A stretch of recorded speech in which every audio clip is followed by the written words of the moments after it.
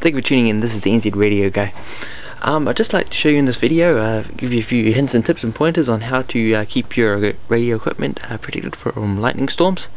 Currently we've got one going on outside, so I apologise if there is a interference. Anyway, what I've done to protect my equipment is I've disconnected all my aerial cables and packed up the all the telescopic antennas and so on, just to minimise their effectiveness, because you don't want an aerial is an aerial. It will pick up radio signals as well as electrical fields, and you don't want the aerial transmitting the current down into your equipment and damaging it.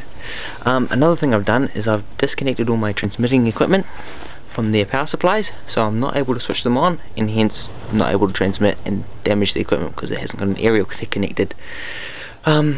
I suggest you follow the same general procedure for when you go away on holiday or leave your station untended for a while.